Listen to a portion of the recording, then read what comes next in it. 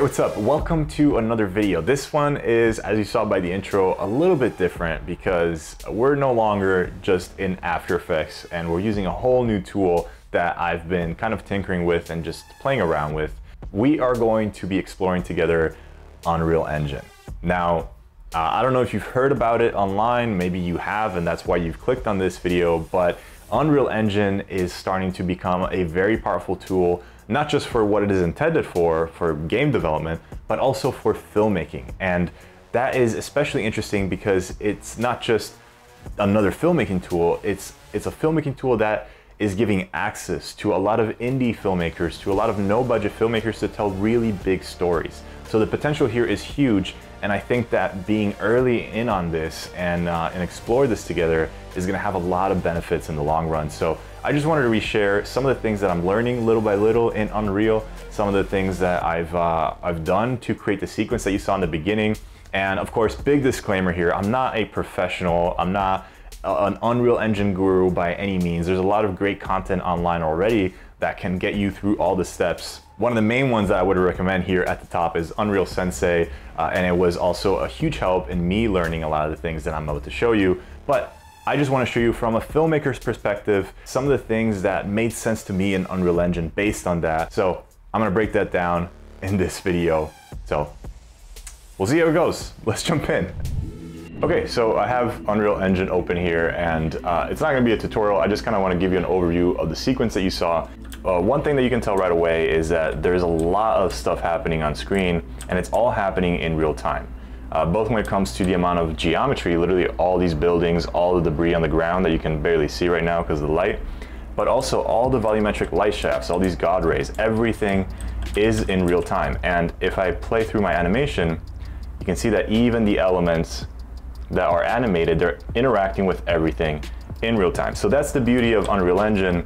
And of course, the main benefit is that unlike a map painting where things are 2D and flat and you can't really move around that much, here we can cruise around different alleys, we can look at different parts of the scene, get an idea of different camera angles, go inside buildings and set up a few frames that way. So it's super inspirational to do that, not just with placing your geometry. Obviously, if you're looking at something flat, you're very limited where you can place things and how creative you can be with that. But not only that, when it comes to floating around and moving around in 3D space, it's actually super inspiring for camera angles too, because I can really figure out certain key moments. Like when this thing is flying around, I can pause it in that moment in the animation and kind of, float around until I find a good spot to really catch this moment. Maybe I could kind of follow it down like this and animate my camera to do a camera move like that. So I can really play around just as if I was in a game and just in this set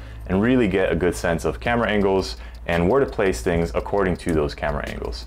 And that's kind of the biggest other tip that I'm gonna kind of mention here. If I click right here and I go from lit to unlit mode, it's gonna take away all of my lighting. So right now there's no light, there's no shadows, just atmospherics, just geometry. And you can tell that there's a lot of hidden stuff that we weren't seeing before, a lot of detail. These are all clumps of stuff that I added in manually, placed on the ground. And this can get very overwhelming, not just to do, but also for your computer. So one thing that I really started to pay attention was what is actually worth decorating, sort of, if that's what you could call it, and what is just kind of not important detail that is going to be left in the shadow. So for example, you can see that this area, it has a little bit less detail as opposed to all of this clutter, but you can see that if I go back to lit mode, it's pitch black, it's all shadow. So what really matters is these areas over here.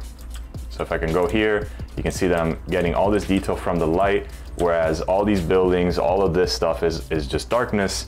And also with our camera angles, it doesn't matter that much. Now this is literally a superpower when it comes to adding detail to textures.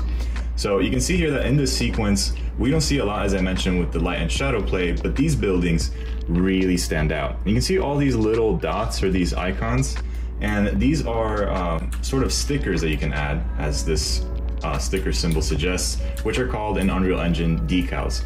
And this is just a way, if I move this, you can see what I'm talking about. It's just a way of overlaying textures such as leaks, damages, cracks, really could be anything, over geometry. And as I shift this, you can see that it's not just affecting just this flat surface, but literally anything that is contained within these bounds or this box. So if I move it over, you can see that even these beams are affected by this texture. So as you can see here, there's a lot of these textures that were added. Just to add some extra level of detail, you can see here, these cracks, these are all decals. These leaks are all decals, and they really help break up this sort of repetitive texture that this building would otherwise have.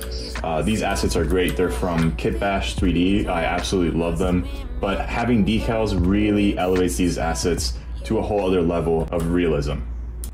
I would like to take a brief moment to thank today's sponsor. This episode is sponsored by Skillshare. You know I love them. I've mentioned them many times before on this channel. They've been a long supporter, but there's a reason why I keep recommending them. They honestly have a huge library of content that you can expand your knowledge in, or even just explore some new hobbies. And on top of that, it's curated specifically for learning, meaning there are no ads, and they're always launching new premium classes. And hold up, because this is actually pretty crazy. Skillshare even has an extensive library of content around Unreal Engine. So even when it comes to something as specific as virtual filmmaking in Unreal Engine, or even developing your skills in terms of game design, there's a ton of stuff for you to really grasp and evolve within Unreal Engine. So and you know, if you want to expand beyond the ideas that we explored in this video, that's definitely a place to do that in. And if you're within the first 1,000 people that use my link in the description, they get a free trial of Skillshare Premium.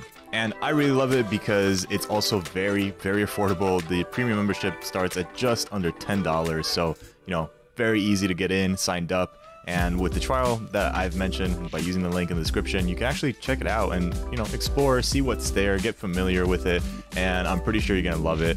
So, huge shout out to Skillshare for sponsoring this video. Check out the link in the description. All right, guys, I hope you enjoyed this video, this experiment, really. I'm probably gonna be shooting some of the plates and some of the live action elements that I'm gonna be incorporating in this sequence, so I'm super excited about that. I'm definitely gonna be filling you in on those updates as they happen.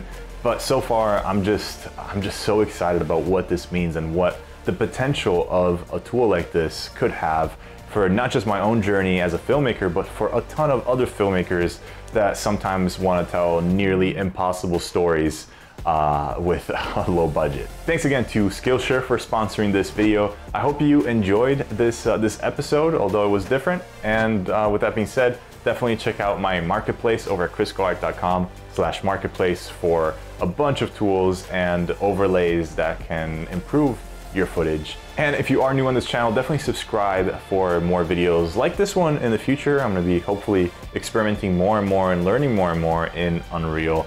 But mainly, if you are interested in filmmaking stuff, this is the place for you. Would love to have you join the community.